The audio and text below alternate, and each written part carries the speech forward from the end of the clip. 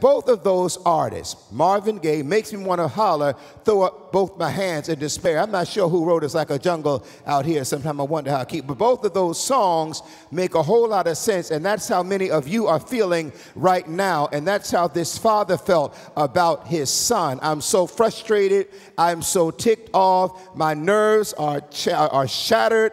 And if you can do anything, I'm asking you to help us. And Jesus comes back and volleys the ball back to his side of the court and says, really, the issue is not whether or not I can do it, but the issue is, do you believe I can do it? Here it is. The issue is not whether or not I can do it. I can do it if you believe I can do it. I need you to tell somebody, God can do it if you believe he can do it. I mean, and I was teasing with Shirley and Lawrence, I can do that with them because of our relationship over 25 years, and I love them. But God can do it if you want him to do it. And the bottom line, Lawrence Shirley may not want him to do it. That's the bottom line. You got to woo her and take her to dinner and, smooth and, put on a little Luther, and et cetera. Bless God. Tell the Lord yes. And amen. The thing is, you got to make sure God can do it.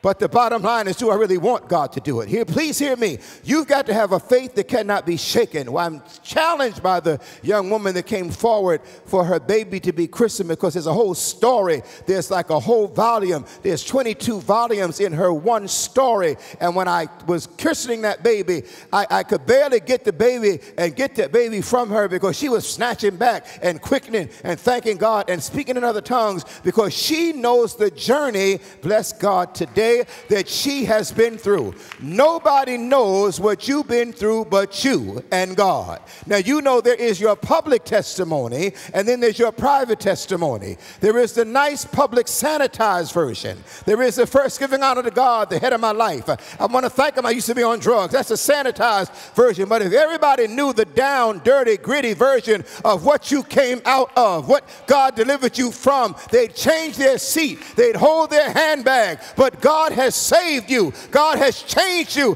and your future is bright because God has his hand on you. You may be going through some rough times now. You may have sinned last night, but God's hand is still on you this morning.